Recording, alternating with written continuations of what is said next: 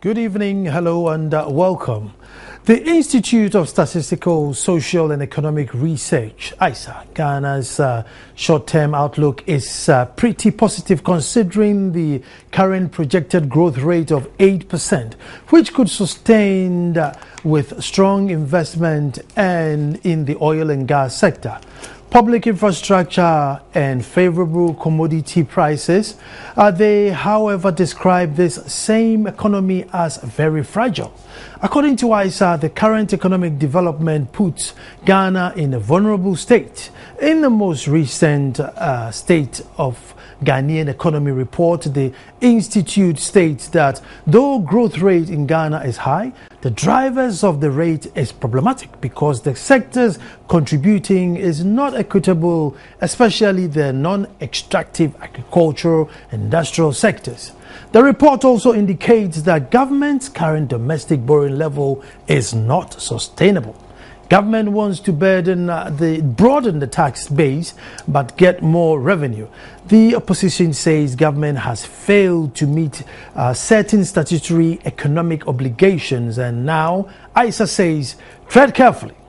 What gives? I want to find out. So I am talking to my immediate left is Professor Korte, head of Department of Economics in the University of Ghana, and then to my extreme left, Professor Felix Ankoma Asante, Director of ISA in Legon. And they've promised that even though they are professors, we're just going to talk basic English. So on behalf of all the viewers, I'm saying thank you. My name is Nana Sakwa, and this is PM Express. Right after the break, the conversation begins.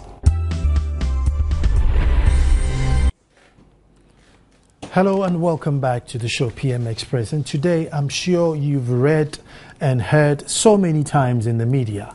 1 minute, we as economic indicators, we are slipping back. We move from, I think, 101 to 114.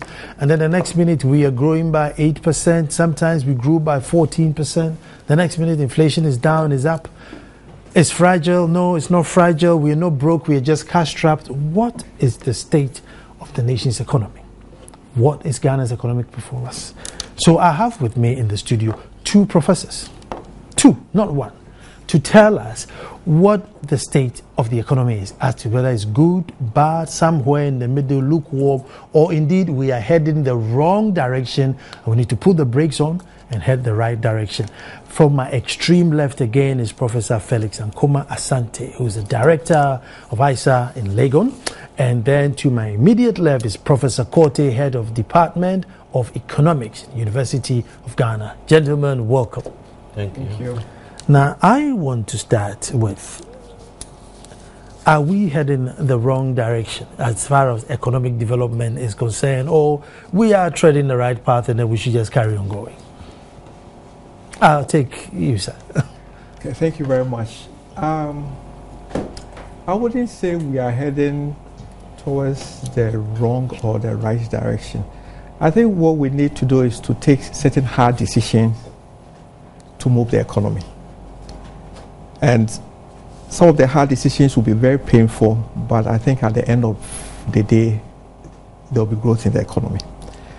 But that is... Yeah, to move the economy, yes. we are moving. I mean, at 8%, that's a pretty, movement. But is it the right direction? In terms of the growth, yes. Compared to most countries, I think our growth rate is good. But the challenge is the growth being reflected in the standard of living, the growth being reflected in the average Ghanaian's lifestyle. And that is where the problem is. Okay, so you are growing, everybody is praising you, but the citizenry is complaining. And that is where we need to sit down, assess ourselves, and try and find a way of addressing the concern. We all know that the growth is being pushed by one main sector, which is industries, and that is where we have the oil and gas. Okay. So we need to understand what is happening in that business. Who are those in the business? Can we spread the benefits to the larger populace? And those are the things that we need to have a discussion on and come to a consensus on. Good. Now I'm going to look at employment Ghana versus the world.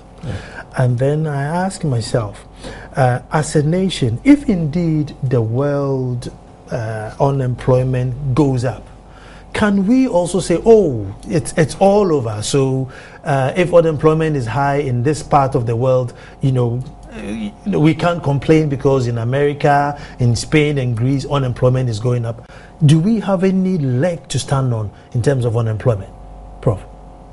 Yeah, to a large extent, we are in a globalized economy, and therefore whatever happens in the Western world will certainly affect our economy. As somebody bluntly may put it, when the US sneezes, Ghana or Africa catches cold, and therefore we cannot delink that global integration. But having said that, if we put in the right policies, we'll be able to cushion ourselves despite the challenges being faced in the Western economy. The only unfortunate situation for us is we do not have up-to-date or current data on employment or unemployment. It is only when we have our census data that we're able to tell the level of unemployment in the country. And it is quite difficult and it's quite unfortunate and worrying. I mean, you can ask the Minister of Employment whether he knows the current figure. One thing I do as an economist is pick the Economist magazine or newspaper, and towards the back you see quarterly unemployment figures, GDP growth targets, and whatever. For most serious countries, now you ask us, what is the unemployment rate for this quarter, for this year? It's difficult to know, and so we cannot plan. Exactly. So you cannot continue saying we are growing. Yes, we are growing, but how are you affecting lives? How are you creating the jobs? And I think for us that is the key factor we need to answer. We are growing at 7-8%. Is it adequate? Per capita income is growing at 5%. Population growth is about 2.7%. So in net terms, we are not adding much. That is why you see people say we don't feel the growth in our pockets, because we are not growing, we are not adding much to our economy. Secondly, the sectors that are driving the growth. We all know that it's agriculture, it is manufacturing. Agric employs close to 50% of the workforce, and manufacturing. And if you grow oil, you grow retail banking, wholesale, retail trading, you're not really providing sustainable jobs. And that is where we need to tackle the issue. Because that's where I want to chat about, well, being a professor, you even answered my question before I asked it. Because I was going to say that if Americans complain about unemployment, well, maybe in this side of the world, maybe the big banks and the big insurance companies may be affected. But for people who could, use rubber to do a chaliwote factory and maybe even ceramics, teacups, stuff like that, we could still grow employment in that section regardless of how America is feeling, whether that's what I was thinking, that maybe we don't have any excuse to say because they are suffering, we should also suffer. Yes, certainly. Is it the degree of integration? We are a small, tiny economy, and therefore, if you notice, when there was the global financial crisis in 2009, most of our indicators were quite strong. It tells you that we are not totally integrated into the world economy. We have some kind of independence or autonomy to do things in a different way. So if there are challenges in these countries, of course, we also have our domestic resources and domestic factors to try to use to streamline our economy. And that is where we should focus. Otherwise, if we continue to over-depend on aid, then we'll have this challenge where any situation or crisis that is being faced in this country, the aid stops coming, in, then we start complaining. I mean, it's about time we grow our domestic resources. The other thing that economy. We hear that it's fragile. Then you hear that no, it's fine. Then the minister says, no, it's not broke. I'm only cash strapped. What is the true state of the economy? I don't know who's best to answer that for me. Prof. I mean, depending on where you sit, you agree that it's fragile or it is not.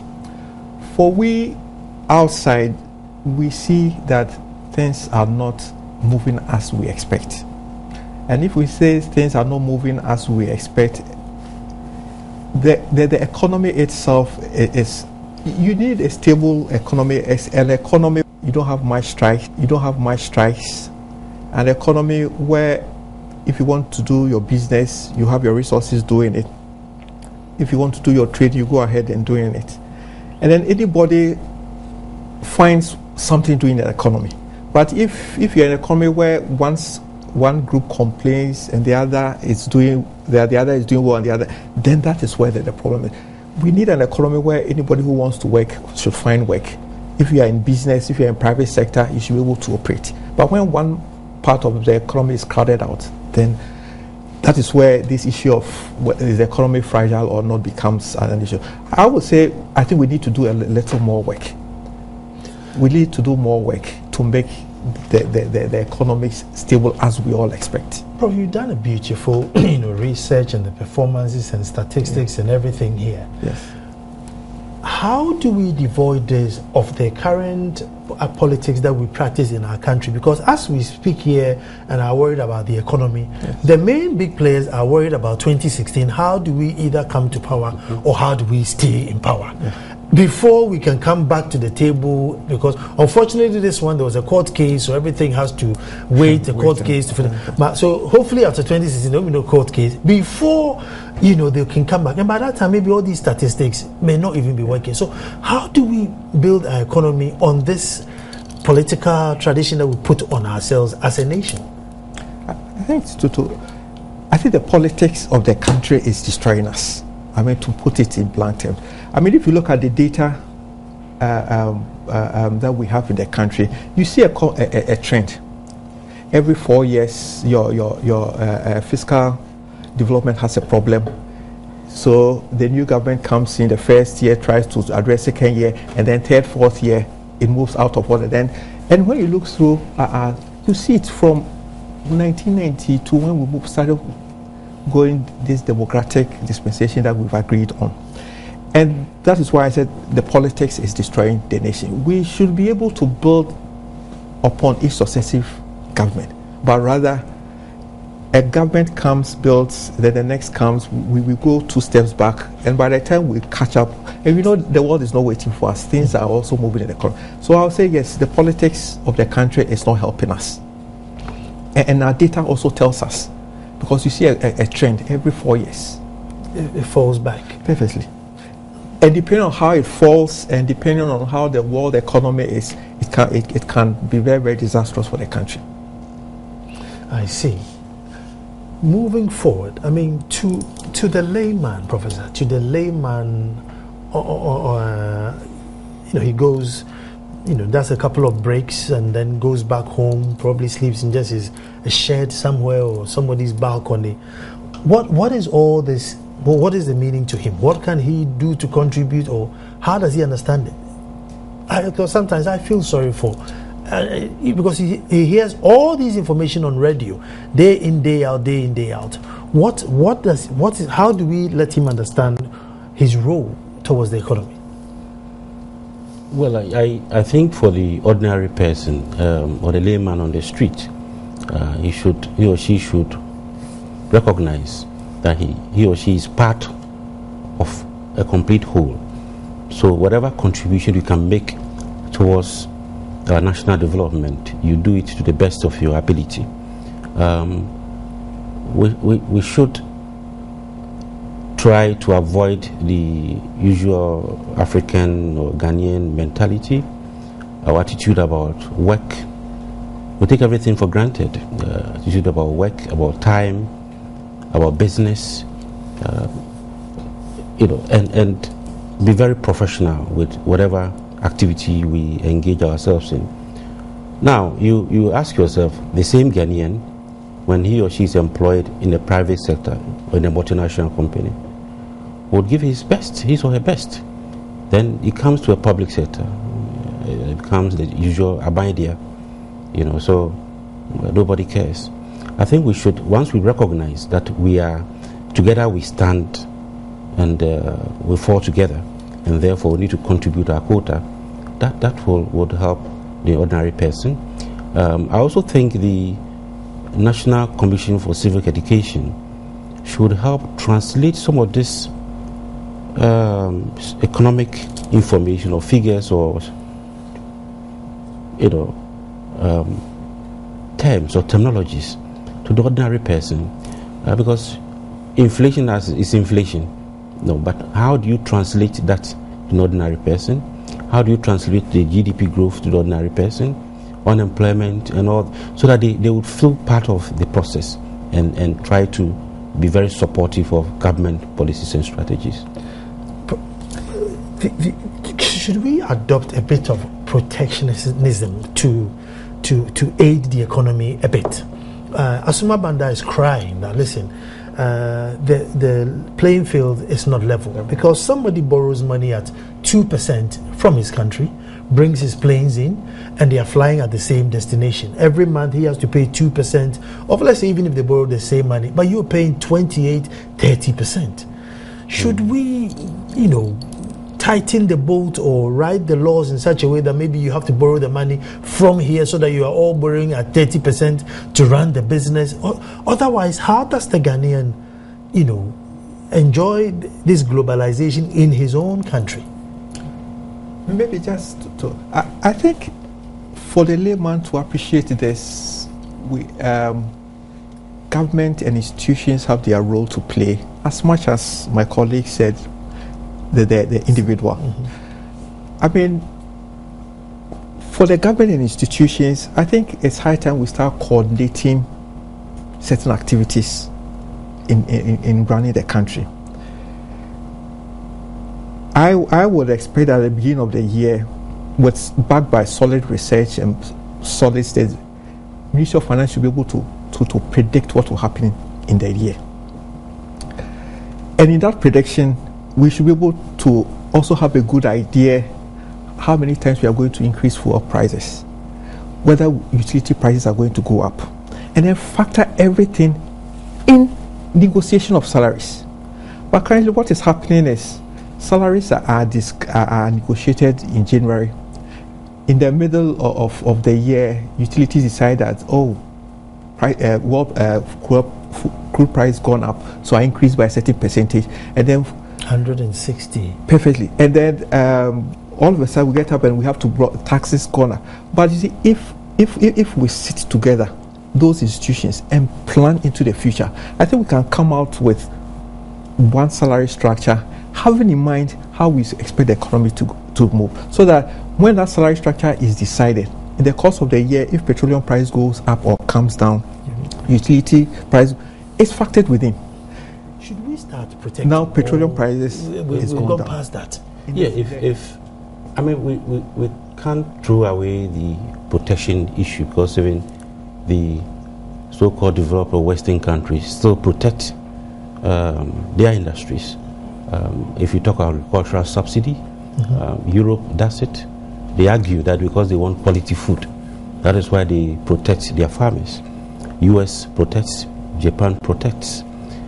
The challenge for us is whether we can sustain it, because it requires money, and that is where the donors often beat us to it. Because anytime we can't come out with subsidies and protection, then and we also go for aid, then the issue comes. Well, I won't give you aid money to go and protect. Then quickly we have to remove unprotected. But I think we need to some extent. Yes, we need to protect. But we need to protect strategically. If you look at our import substitution industrialization strategy, infant industries remain infant for over a decade or two. Now, that is not the strategy. When you start to protect, the idea is that infants will grow to become adults, and start chewing bones rather than taking milk all the time. Yeah, but we have not been able to do that, and until we are very clear on the strategies to protect and move industries or people from the umbrella of protection, then we cannot sustain it, and I would not argue that we go into that direction. Yeah. But about your point about this level playing field, I think, well, it is fair. If you have a very good business strategy, you have a good business, you can also access funds globally if you want to. Where I think it is unfair is where foreign companies are given undue advantage. They have access to key institutions in the country as compared to our local entrepreneurs. Any foreign investor comes in and would have direct access to the castle, for instance, to the presidency. You and I, if we should start a business, I'm sure the challenge we'll go through before we even speak to the minister of, So I think it's just a typical example I'm providing. Yeah. We had a meeting in Cape Town a couple of years ago trying to look at the textile industry, and we realized that with this AGOA concept and the export promotion strategy that was being pursued, governments, not just Ghana, across Africa, were providing land, were providing utility, all kinds of things for most of these foreign companies at the expense of local companies. In the end, you ask yourself, what benefit? They were paying very low wages, and virtually government was subsidizing these foreign companies. So yes, we need to have a level playing field for our industries.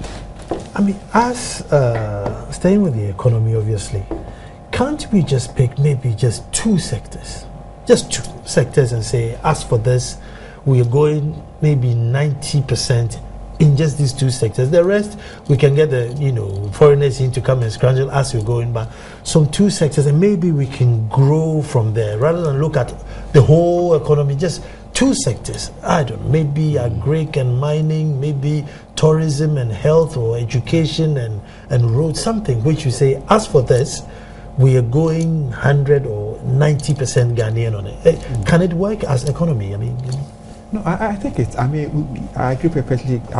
Heading towards specialization. Yes, we need to. If we don't specialize, then it's like touch on everything. At the end of the day, you don't know anything. For instance, if we decide that employment is key, we need to identify which sectors we want to drive this employment. If it's manufacturing or agriculture, yes, then we put in the incentives. Okay. Currently, it's difficult for one to appreciate where we want to go, whether we want to use employment to push the growth in the economy or not. But I agree perfectly with you. We need to find a way of specializing. Countries that have done well, yes, we can always boast that this country is good in that. What is Ghana good in? We talk about even the cocoa, but the cocoa that we even talk is at the mercy of the farmer.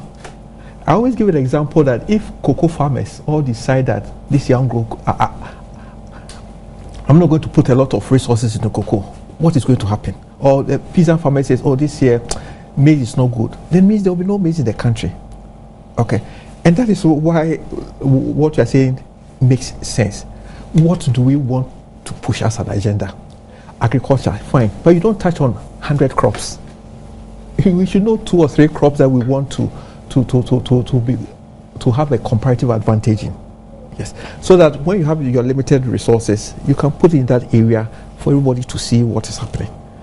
If you have a lot of resources, fine, they can go to all the sectors. And this brings me to the non-traditional export. It's a whole basket full. The number of non-traditional export keeps on increasing. Today, 1, 2 enters the next month.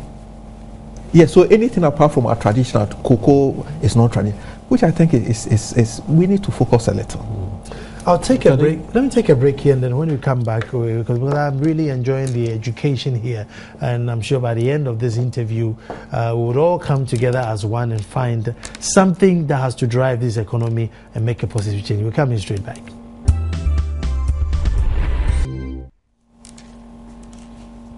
Hello and welcome to this interesting conversation. In fact, education. We're all in the classroom today. I've got two professors in the house. To my extreme left, Professor Felix Ankoma Asante, Director of ISA Legon, and to my immediate left, Professor Kote, Head of Department of Economics, University of Ghana. Probably just before we went on a break, you wanted to make a submission. Yeah, just a quick one. Professor Asante hit the nail right on the head. But I just wanted to say that this issue about picking one or two sectors and running with them has been a debate for a couple of decades.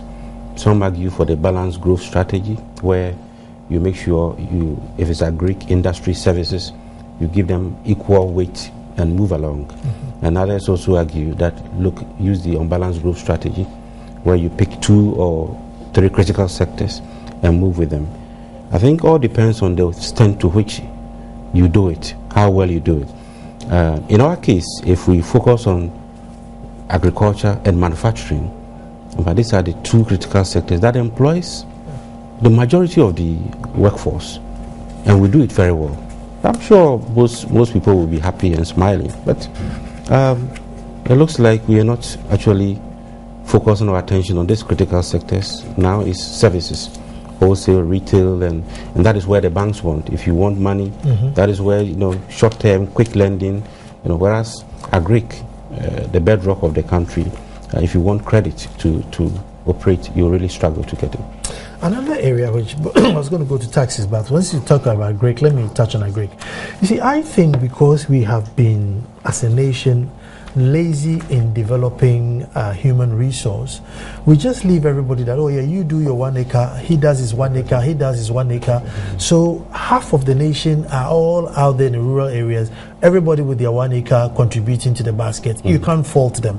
But I think that maybe if we had developed the nation better, then one man could have 100 acres and do the farming, and then the others could do more research into food processing and stuff like that. But we seem to have sat back and just say, well, you live in Abomusu, you live in Edumasa, so you just stay there and cultivate your 1 acre and pay your token to society. I think maybe we could change that culture.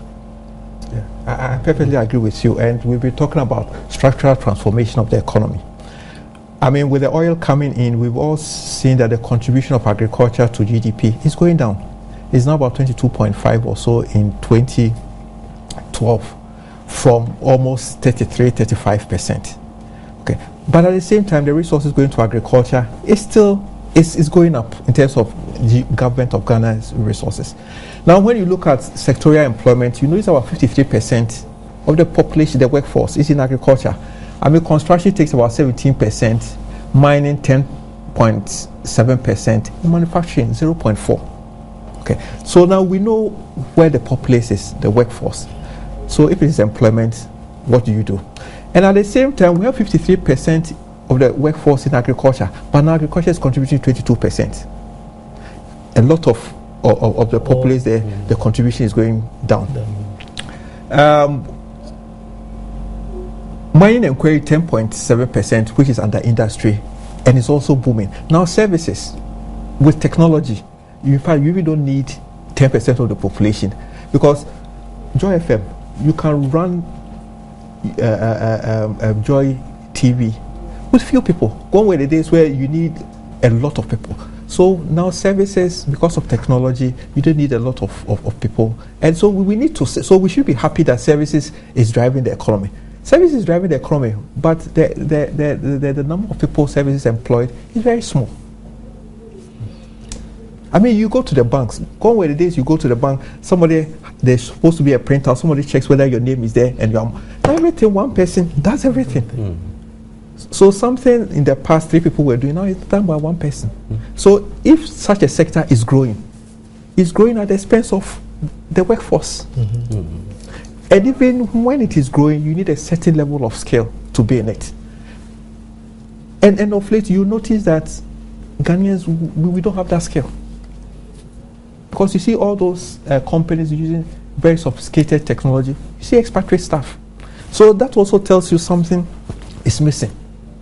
Okay, so it's growth is very important, but how it should is the question that we are saying that we need to find a way of discussing it. But on your point that yes, there are many peasant farmers in agriculture, and yet output is not very large or significant. I share that point. That is why I emphasize the point that we need to do it better.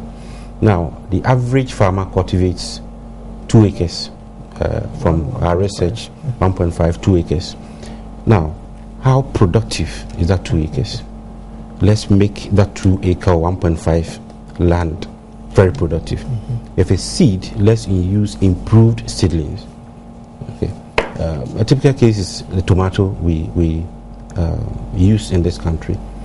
I'm told from research, we've been informed that the ones from Burkina Faso are much better because they use improved seedlings. When you blend or process, you get quality tomato paste.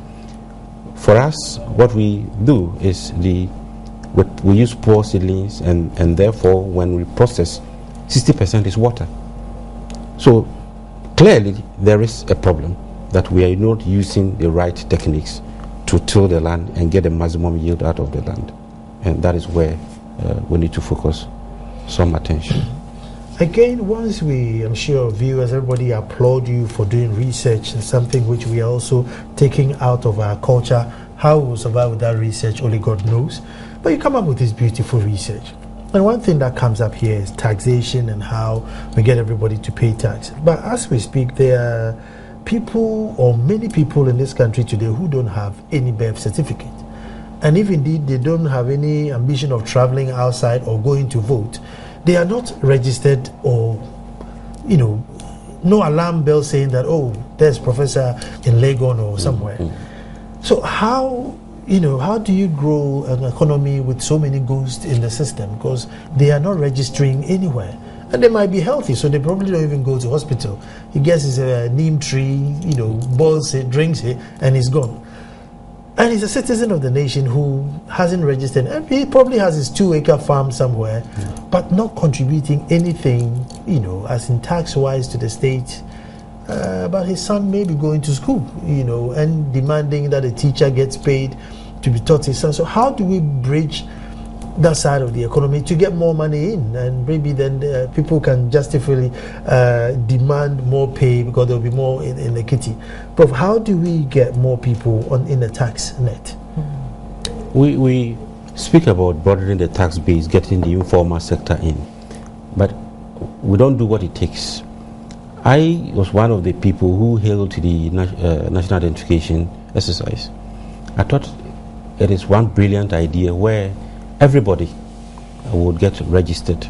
Then at least we know where you are, the kind of economic activity you undertake, and then if there is a need to tax you, we do that. But we have not gone very far with that exercise. So if you say you want to broaden the tax net, there are several businesses that are done in the homes, in people's homes. Some are hairdressers, they do them in their homes. Some are tailors and seamstresses and what have you. So it is very difficult to really implement this strategy of broadening the tax base until we find a system of registering every Ghanaian, knowing where each and every person lives, and tracking them where possible. So once you have national identification, whatever you want to do, it pops up on the system. Now we have a system where anybody at all can get up and get a birth certificate. You just go and choose get a new one.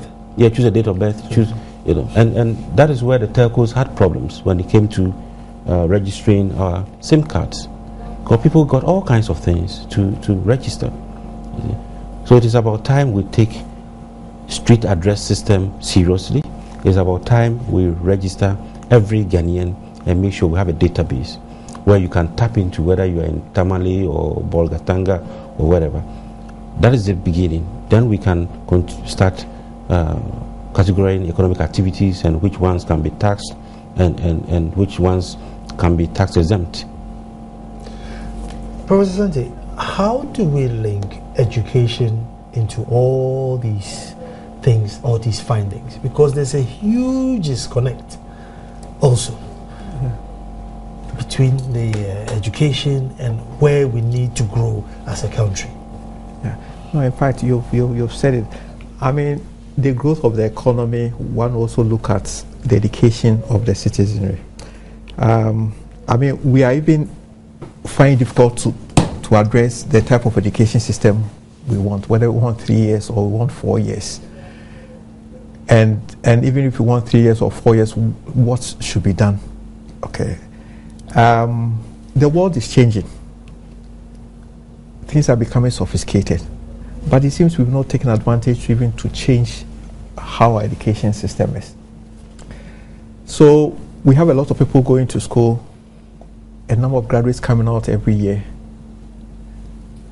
They are not getting jobs. And those who get the job, there's been complaints that they are not living up to expectation. So there's a disjoint between the training that we are offering and the type of trained young guys that we need in the economy. People have been talking about the disconnect between industry and the education that we provide. But where are the industries in the country? I mean, the little geography and history I know of this country. That's a big question, isn't it? Where are the industry? The little geography and history I know of this country. The industries I know in Tema when I was a small boy, it is the same industries I know today. And those industries, then our population wasn't the 24, 25 million. Okay. And those industries are still employing that same number or even less. So what have we added? So anytime we talk about the journey between industry and what industry is there to guide what we are being, the type of training that we are offering? It's amazing because I've been one person who's jumped up and down, but I've never asked the question that what industry am I even looking at joining? Because yesterday I had on the show, apparently, it's only 2% of the electricity that we use that goes to industry. 98% is for domestic use. And I was shocked at the statistic. 98% of electricity generation in the country is for domestic use. And only 2% go to industry. So I think that's a big question as to what industry. But let me just, comment on it. I wanted to read some of the Facebook wall. But I decided no, because everybody thinks that we are talking about government as in NDC and President Mahama. No. But this is an issue which is being asked from, probably Buzia all the way, and it's just built up and up and up. So, viewers, it's not about government as in any individual. I think maybe sometimes I like to use the word state. Yeah.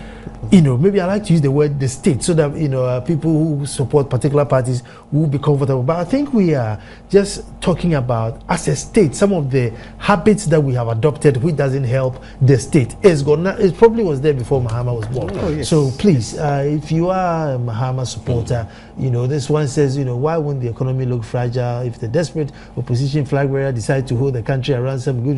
No, it's the state. It's the state. It was even there before probably Kufuor came in. It's just that we should all come together as a people. And like the question you put, this is one question. What industry are we saying that education should be targeted towards? And I've never thought of it like that. And we are saying that services is driving. So everybody finishes and wants to sell.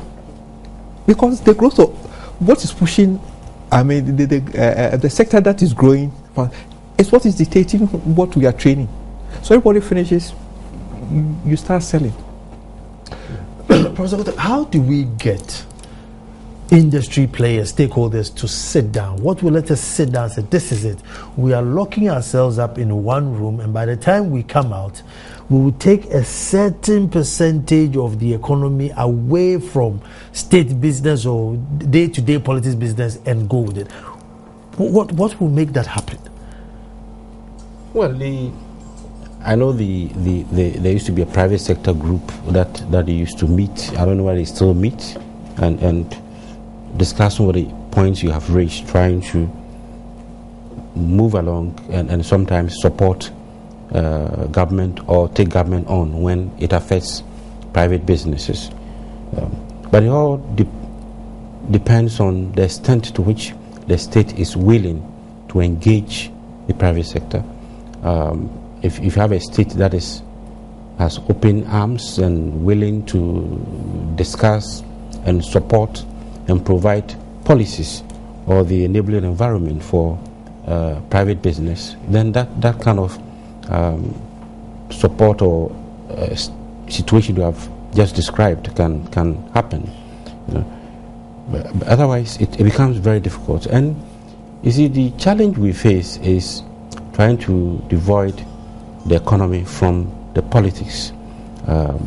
Oftentimes, businesses thrive or do not thrive depending on their political links and patronage, and it doesn't help us. It does not really help us. And it's about time we just say enough is enough and run this country professionally, rather than mixing politics and when everything is analyzed on political grounds. Just like the point you raised, as if we are just discussing President Mohammed's government. That is not so. If you look at our economy, right from the 60s up to now, farmers use the basic hoe and the cutlass. It hasn't changed. If you pick the budget statements for the past 10, 15 years, the same old things. We will do this, we will do that, we will do that. I'm waiting to see. Keep appearing every year. Exactly. Yeah. I'm waiting to see at the end a document telling us, matching every we will do, which we have done. Trying to evaluate some of this statement, political statements. Otherwise, we would continue to be in the state we find ourselves. You see, a lot of money has been spent on agriculture. Agriculture remains the same. A lot of money has been spent on roads. The roads remain the same. So I think we need to move away from that. A quick one on the education. I think we need to restructure our educational system. Entrepreneurship should be taught right from the basic level, because we teach people with the concept that once you come out, there is government employment for you. No. People should be taught in such a way that when they come out, either they go into employment or they create jobs themselves. We have not managed to do that. Business ethics. People are employed and the usual government business. Things are done. The attitude. Basically, you employ somebody, he or she doesn't show up. You call to find out and says, I'm sick. It's like there's nothing wrong.